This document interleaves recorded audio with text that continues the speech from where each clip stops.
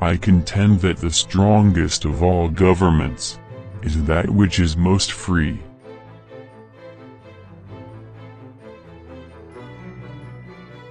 I can never consent to being dictated to.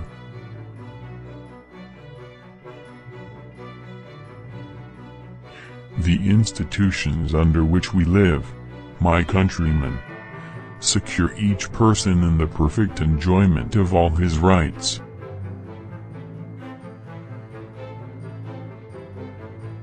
It was hard graft all the way, and a good result in the end.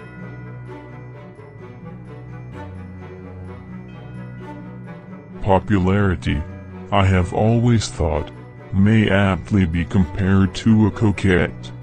The more you woo her, the more apt is she to elude your embrace.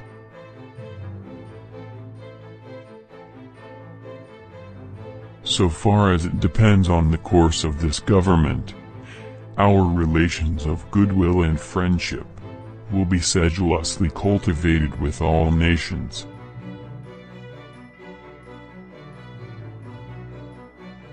Here lies the body of my good horse, the General.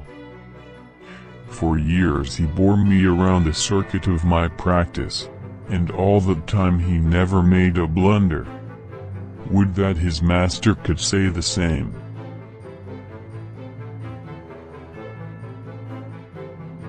Let it be henceforth proclaimed to the world that man's conscience was created free, that he is no longer accountable to his fellow man for his religious opinions, being responsible therefore only to his God.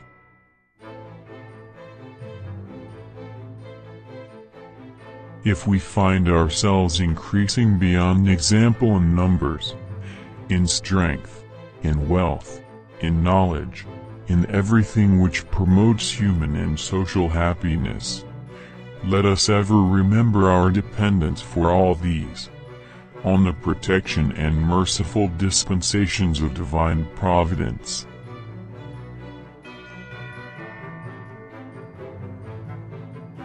There will be found to exist at all times an imperious necessity for restraining all the functionaries of the government within the range of their respective powers, thereby preserving a just balance between the powers granted to this government and those reserved to the states and to the people.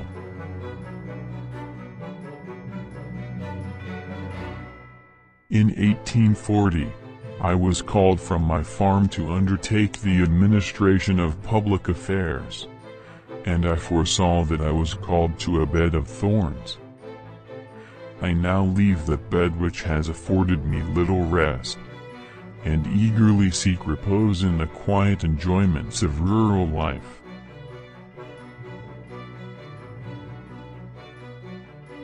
If the tide of deformation and abuse shall turn, and my administration come to be praised, future vice presidents who may succeed to the presidency may feel some slight encouragement to pursue an independent course.